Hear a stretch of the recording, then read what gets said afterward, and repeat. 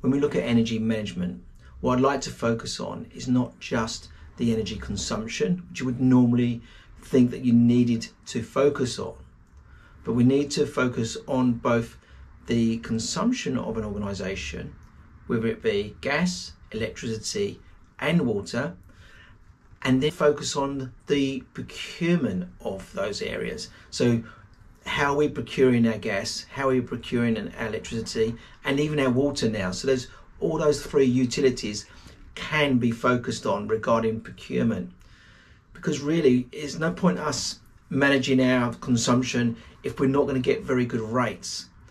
And if we get really good rates, there's no point then using more energy and wasting the energy.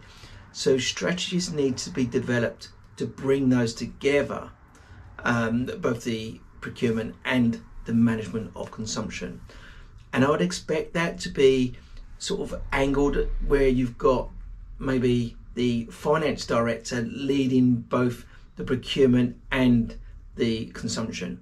And that works very well. We're actually doing that with some of our clients currently, where both the finance director and the ops directors are working together to deliver a very strong and concise energy management program.